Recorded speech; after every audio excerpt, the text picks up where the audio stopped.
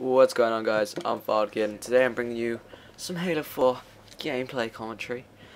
Today we are looking at Extraction, which is currently on the rotational playlist. I think it's 16 and 0, so it is perfection, but in Extraction, so it doesn't count because we all know that you can only get perfections in Team Slayer. But yeah, what I'm about to talk to you guys today about is what can 343 Halo learn from Titanfall. Now, for those of you who have Titanfall, you know that it is a blockbuster of a game, and it has many good points.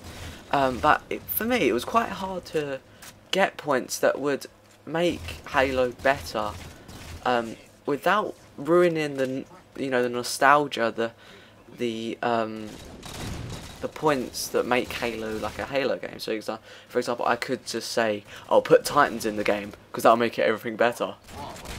No, because in Halo you don't have Titans. You know what I mean? Perhaps change the Mantises for a Titan. You could do that. In fact, that's quite a good point because the Mantis is overpowered, and the Titans are quite evenly balanced, if I do say so. But yeah. Anyway, so you can't obviously do like loadouts and stuff because Halo has its features. You know, you can't really change some stuff like that. But the things I have got from Titanfall.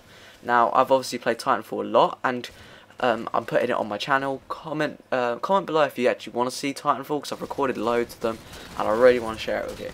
Anyway, Titanfall. What does Titanfall have? Flag returns. Was it so difficult in Halo 4 to put flag returns in?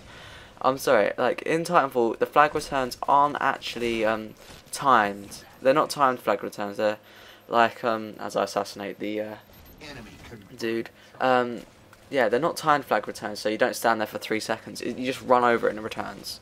Now, even that I'd be happy with in Halo 4, but obviously in future Halo games, returns 3 seconds, stand on the flag. You get me. Next up, switching sides and capture the flag.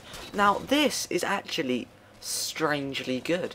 Like, for a map, say, look at the map we're playing on right now.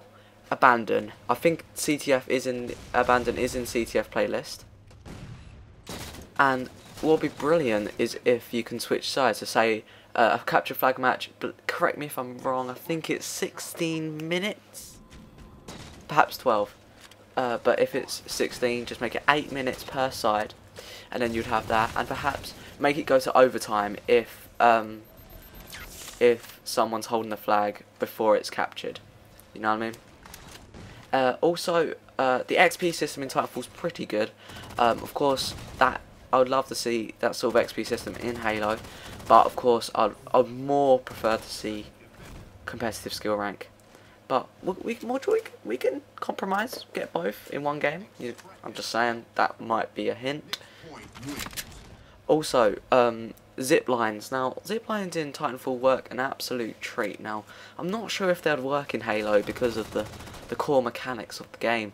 It wouldn't really make it a Halo title if it had zip lines, but something along those lines. I mean, we've got man cannons, but they're not really the same. I suppose zip lines are a bit too current, and Halo's obviously based in the future, so you can't really have that sort of thing. Lastly, I've got on my list is detailed map design. In Titanfall, you may notice that the maps are absolutely fantastic. They're redesigned. The designers have obviously gone into a lot of work in getting those right, and they just look very aesthetically pleasing.